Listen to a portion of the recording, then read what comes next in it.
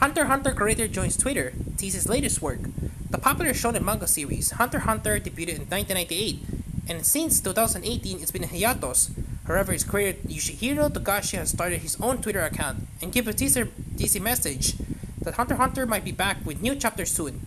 Someone with a Twitter account, blah blah blah, and the name Yoshihiro Togashi shared this, writing 4 more chapters to go for now.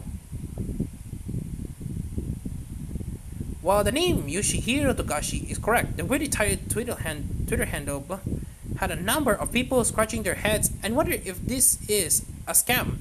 However, One Punch Man artist Yusuke Murata retweeted Togashi's tweet with the note this is really him. On top of that, a representative from Shoeisha told Oracle News, "We have been informed that the Twitter account belongs to Togashi, so now we know the account is real. As of this writing, Togashi is only tweeted twice, and this is the second tweet." Jong is not saying much. He already has 1.6 million followers, and while it's not confirmed yet that Hunter x Hunter is returning, that is how a lot of people are taking his tweet.